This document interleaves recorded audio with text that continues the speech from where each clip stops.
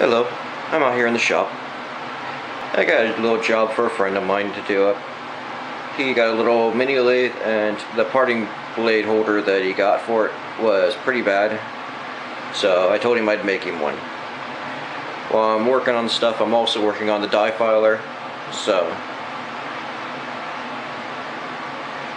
I'll get everything started and get everything running.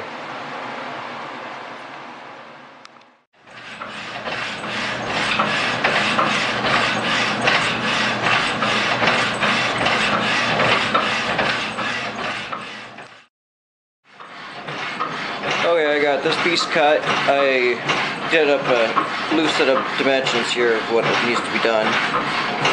It's pretty bad drawing, and I know, but it'll get me by. I've already scribed the line here to get it to where I need it. So I gotta take this down till it's matched, till it's just ½ inch. Sorry about that. There we go. Yeah, just gotta take it down to ½ inch and on over. Okay, I'll come back, or I'll get this started and start eating away some material.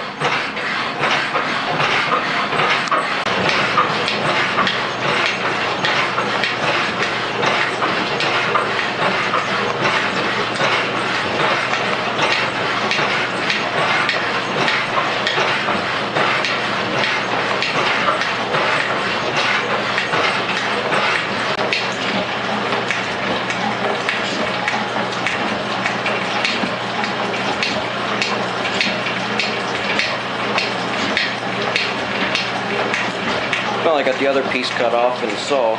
It was both halves of the piece for the die filer. I'll show it in a second while this is running. Okay, here it is. It's just a block. I drilled 3 holes in it, next by next. It's 3/4 inch thick.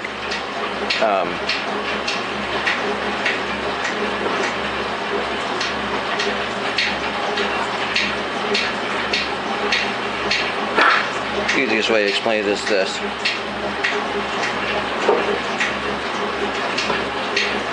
I'll take a trim.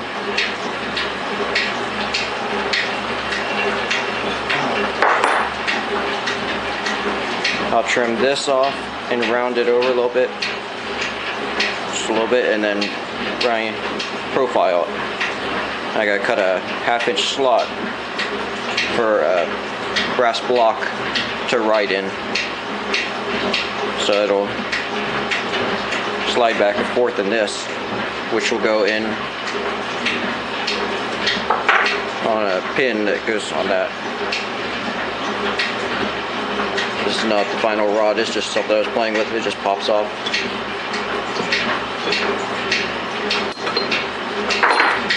But I'll machine the whole part out of one giant rod, or a 1 inch piece of steel, because I got tons of it.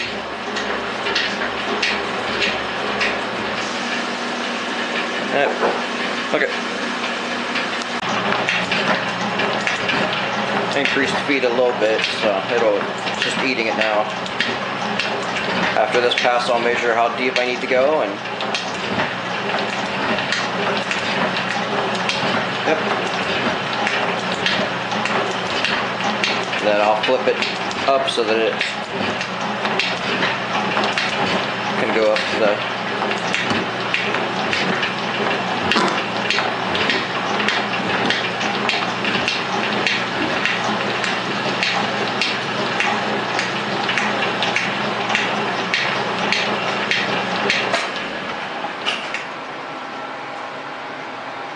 what am I at now here?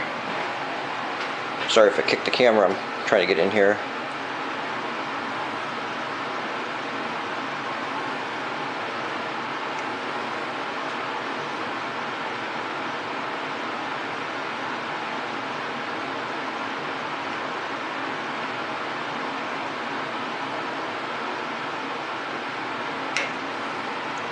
I am at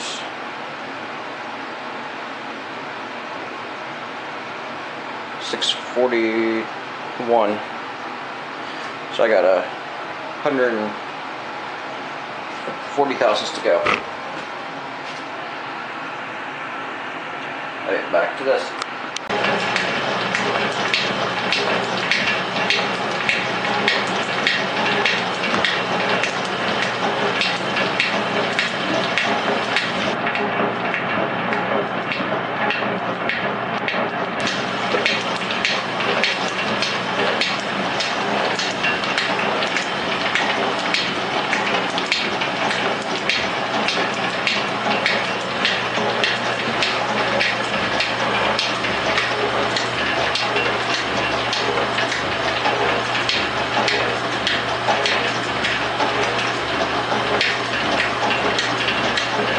Eating it away.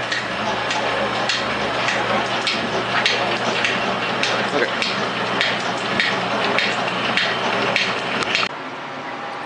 Well, I was trying to turn the direction, or disengage and engage it, and well, must have done something wrong because it snapped right off.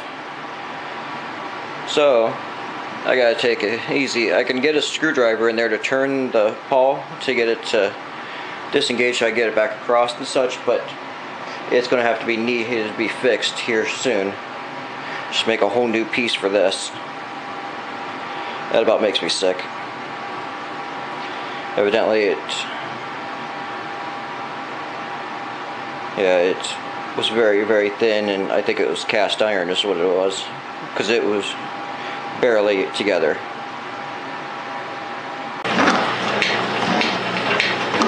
I'm just feeding it over by hand, digging it down in and cutting the groove for the blade to go in.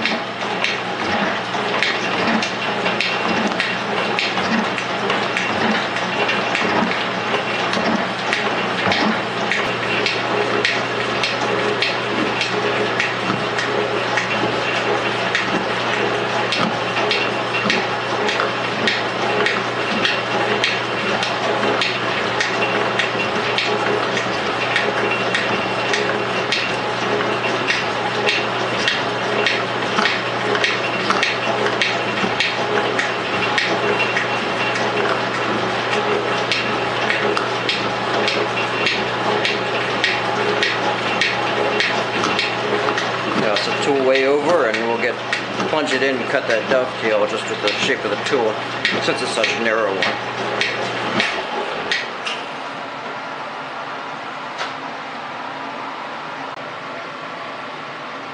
Okay, I got the dovetail part done. It's just a piece of high-speed steel. See, it doesn't fit in this way, but if you slide it in from the end,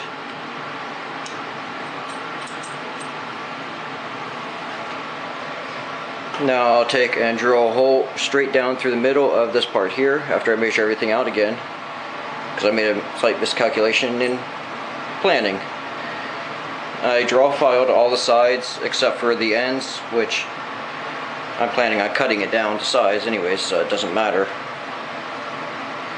But I'll drill a hole straight down through the middle of it for compression point, so it doesn't create a weak point, and then stick it on the saw and cut right down through it to that hole.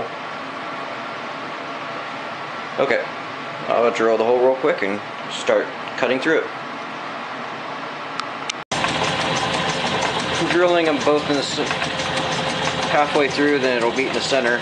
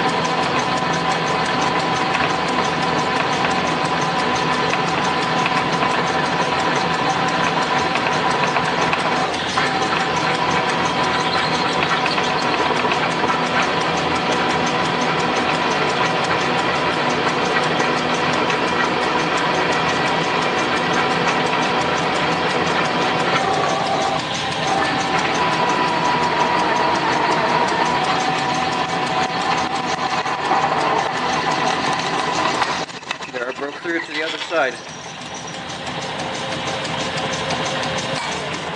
Now to split it in the saw.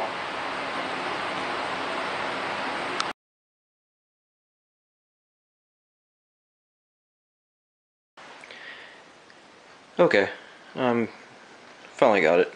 I had to split it with the angle grinder because I couldn't get a good way to hold it in the saw, which it kind of is not my best work, but it holds it very well. See, it's too big because of the dovetail, but you can slide it in and it holds it this way, and when you clamp, or when he clamps it down in the turret tool post, it'll actually clamp this thing tight and will lock this thing in place. So I just draw filed a lot of the sides and got it all cleaned up for him. So yep. Okay. Thanks for watching. See ya.